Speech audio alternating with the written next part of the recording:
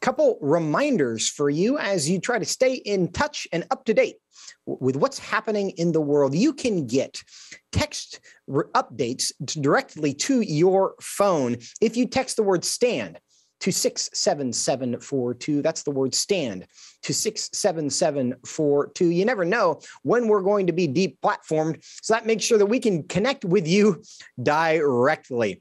Also, download the Stand Firm app wherever it is that you get your apps. Type in Stand Firm. That gives you access to every edition of Washington Watch on demand, as well as a host of other FRC resources. If you type in Stand Firm wherever you get your apps. Now, yesterday, President Biden issued a statement condemning what he called, quote, government overreach at its worst. Yes, you heard me correctly. A statement from the president condemning government overreach. So what was it that he was condemning? Well, it's efforts in the state of Texas to protect minors from dangerous drugs and irreversible surgeries on the unscientific theory that they were born in the, quote, wrong body. What can we draw from the Biden administration's recent statements about this issue? Joining me now to talk about it is Roger Severino, who served as the director of the HHS Office of Civil Rights in the Trump administration. He is currently senior fellow at the Ethics and Public Policy Center. Roger, welcome back to Washington Watch. Thanks for having me. Well, so good to see you. Now, before we get into an analysis of what the Biden administration is doing, give us an update about what's happening in Texas. Well, the states are pushing back on the move to set a standard of care based on not science, but a transgender ideology that says that 12-year-olds and 13-year-olds can decide to never have kids again by taking puberty blockers and cross-sex hormones and even surgeries. Children are not in a position to actually make that sort of life-altering decision. Kids are going through tough times that are difficult enough. And you don't want to have folks, including sometimes parents, pushing children into these lifelong, life-altering decisions when they simply do not have the maturity to decide that.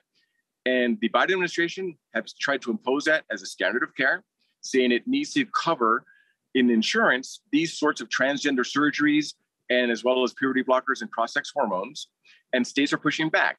The states, including Tennessee and Arkansas, have had legislation making sure that this is based on science and in some cases prohibited these sorts of surgeries on children. And the state of Texas issued an attorney general opinion saying that it could actually constitute child abuse if in fact it is done to sterilize a child that does not have the capacity to make that sort of life-altering decision. Again, the science is not there to support this sort of intervention in children when you have up to 90% plus of folks where the issue resolves in children if they are just left alone. If puberty takes its course and if they have the proper support, then the issues of gender dysphoria resolve and you don't need to have these permanent life-altering surgeries or hormones. Now, Roger, how could you talked about the capacity, and this is an interesting issue because we're dealing with minors, and there are, of course, many things that minors cannot consent to. Is there a scenario in which, in legal ways, a child could consent to have this done and have that be appropriate and proper? Well, we've seen that in Europe, they've pulled back on these sorts of permanent surgeries on children. And hopefully we're going to see that there's a movement away from it, especially in kids. Again, they are not in a position to make this decision on their own, similar to things like having an abortion. You need to have the parents involved because they are in the best position to see and find out what it is that is in the best interest of the child. There are very few instances where the parents do not have the ability to be the ones that make the shots, to call the shots about their children's health. Whether they could receive an aspirin in school, you need parental permission. Children do not have the capacity to enter into legally binding contracts because they don't have the capacity to make those sorts of decisions. So we have to be very careful when it involves children. And the states are now making a statement saying, leave the kids to develop on their own, let nature take its course. When you're an adult, you're in a much different position to say what you want to do with the rest of your life when you have issues dealing with gender dysphoria. But when the risks are so grave and all the hormones are off-label usage, they are not approved by the FDA for gender transition. We are experimenting on our children And this is a dangerous route that we need to push back on. And especially the Biden administration is going full bore. Dr. Rachel Levine, who seemed to deny support for these sorts of surgeries on kids, has come out in support, tweeting against the state of Texas for doing what it's done to protect children. And for those who may not recognize that name, Dr. Rachel Levine identifies as transgender, so has made this a passion issue personally, which is what. Yes, this is Secretary of Health for the Department of Health and Human Services. A top doctor for HHS, essentially, is now on board with these permanent life-altering treatments that sterilize children, and that's just sad. Which certainly has something to do with the reason the Biden administration has been so aggressive about this issue. Now, I want to talk specifically about that and what the administration is doing, but I also want to play some remarks that he made in his State of the Union about this issue. Let's go ahead and play clip 5. The onslaught of state laws targeting transgender Americans and their families. It's simply wrong. And I said last year, especially to our younger transgender Americans, I'll always have your back as your president so you can be yourself and reach your God-given potential. Roger Severino, what's your reaction to that? Well, if he truly cares about children, he will support them in sometimes difficult circumstances. You let nature take its course, and you do not sterilize children before they have the capacity to make that sort of life-altering decision. Imagine a 12 or 13-year-old child put in a position to say whether or not they ever want to have kids of their own. Think about that. You do not want to put a child in that sort of circumstance. Even the leading transgender advocacy groups are saying you should wait till after 18 for the surgeries. That should also apply to puberty blockers because we don't know all the full risks. We do know there are certain risks in terms of bone structure and bone density, increased risk of all sorts of bad life outcomes that the state of Texas cited in its reports. And these are acknowledged by LGBT advocacy groups. Fenway Health was one that was cited, that they list all the different possible complications that could come from these experimental treatments. And you don't want to do it on kids. And that's ultimately the bottom line, to protect our children. Now, this administration is ignoring that. And it is moved to make it an essential health benefit in insurances on the exchanges under Obamacare. They're moving in April to issue a rule under an anti-discrimination provision to say that all insurance must cover it and all doctors must perform these transgender surgeries that remove healthy, perfectly functioning reproductive organs. And there's no exclusion for children. That is just bad policy and not required by the law. But people need to be aware that our federal government is moving headlong on a crash course to do this when the states are now pushing back and the science does not support taking these risks.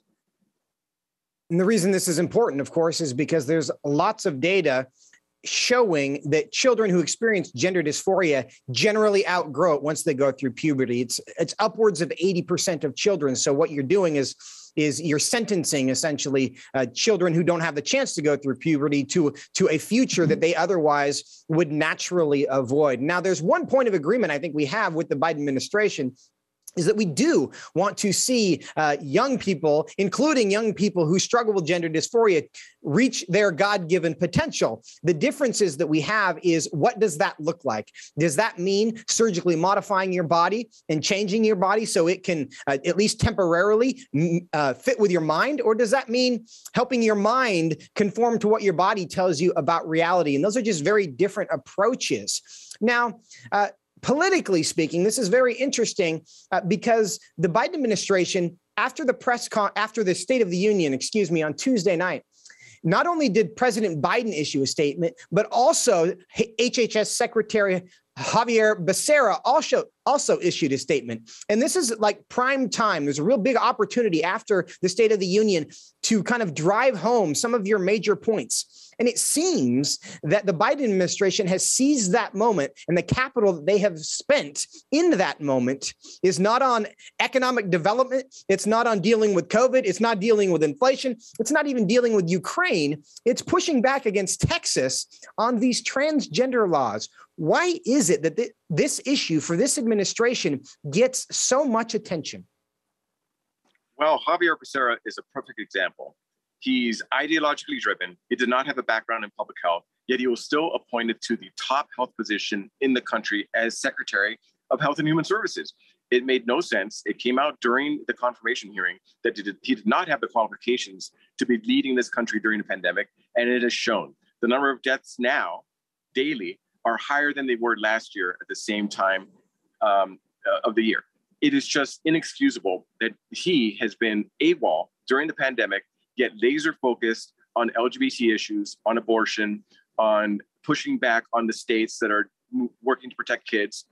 That was his background. When I was the director of the Office for Civil Rights under Trump at HHS, I found him to be the one that was liable for violating conscious protection laws, for requiring forced abortion coverage in insurance in the state of California. Cost him $200 million in Medicaid funds. And now he's the head of HHS and in charge of the Medicaid fund. And elections have consequences, and we get the wrong people in these positions at the wrong time. It will have devastating consequences for both the country in terms of public health and also the rule of law. It speaks volumes that he has dedicated so much of his effort and staffed so much of his office with people that are ideologically driven on these issues when we have the pandemic that is really the one that is affecting people most. Yeah. Roger, is there a chance that they prioritize this issue because they think it's a political winner? No, it's because they're responding to their base. The loudest voices that are on the left have not gone away. They've taken on the driver's seat on these issues, and there's going to be a backlash, I'm sure, and that's what you're seeing with state after state pushback. To think that the president of the United States had to dedicate time to discuss this issue when there's so many things going on in the country, it shows that he is playing to his base that brought him into office. And unfortunately, despite whatever pretensions that Biden put out as being some sort of a moderate, he is not. He is beholden to the far left of his party, and especially on the social issues. The culture war continues, and in fact, it has gotten worse. He has not united us. He has driven wedges, and our children should not be pawns in this fight, yet they've become so, and that is a tragic consequence. This is not games. These are real children's lives that are at stake that could have long-term, lifetime consequences, and states are stepping up, but the Biden administration is saying that they won't be able to. And they will eventually, if this April rule is promulgated, threaten to cut off their funding, Medicaid, Medicare, all of it. So people need to be aware and comment when the rule comes out, Section 1557, let your voice be heard. That is the way the democratic voice can actually be implemented, by commenting on these regulations coming down the pike from this administration. We're talking to Roger Severino of the Ethics and Public Policy Center. Now, Roger, we know that parental rights has become a big issue nationally. Most people think that it flipped Virginia from a blue state to a red state, helped Glenn Youngkin get elected there. We've seen activism at the school board level across the country, parents trying to take their rightful place back as the guardians of their children's education. However, or in addition to, the left seems to be seizing that issue with respect to transgenderism and saying, this is an issue of parental rights. And there are, of course, some parents who are supportive of their minor children transitioning. Do you think it's true that the government has no place having a position with respect to a minor if their parents are okay with it? No, the government always has the duty to protect public health, and it has to be balanced with parental rights. Absolutely. And what we saw in the COVID debate was kind of the flip side, where you had government go so far into masking children in schools when the risks really were not there to them and taking away the parents' rights. Same thing on the transgender issue in schools in Virginia that you alluded to. There was a student who identified as female that was allowed to go into female safe spaces like bathrooms and sexually assaulted a young girl. The father got mad, raised the issue with the school board that denied this was even a problem. They shuffled this student, who was, again, biologically male, to another school, who then sexually assaulted another girl. So again, the issues are real, and the parents need to be involved at every step. There's definitely a role for the public to play when these are lifelong issues. So there's a role for doctors, there's a role for parents, there's also a role for states to have the freedom to step in to protect children, like the state of Arkansas, Tennessee, and now what Texas is doing. There's always that role. Sometimes parents are not acting in the best interest of the children when it comes to healthcare. There are limits even on religious freedom, right? If a parent says, hey, I don't want my child to get a blood transfusion, the state can step in and say, I'm sorry, the child's life is more important in this case. So there are instances that, in fact, the government is justified in saying this is too far because it is too dangerous. Again, this is off-label experimental uses with permanent consequences with respect to sterilizing children. That's what it's about. And we have to take a deep breath before we take that step. Roger, we got less than a minute left. We know that a court actually stepped in this week and prohibited the state of Texas from investigating a particular family dealing with a gender transition. What's the future of this issue in Texas? Does it survive legally? It's going to go to the courts. Again, any of these contested hot button issues are going to go there. And at the very least, I will hope that the courts will say you can't compel people, doctors, to perform these surgeries. You can't compel people to pay for them. And then whether or not it is the standard of care, do states have the primary authority to say what constitutes good medicine or not? They're the ones who license doctors. So that's going to be what the issue is at stake in these decisions. And again, it'll ultimately end up in the courts deciding it. I am hopeful that the states will be given enough room to be able to say what is safe for children and not. For your vigilance, Roger, we are unfortunately out of time, but it looks like you are someplace beautiful, and we'll let you get back to that. Thank you for taking some time for us.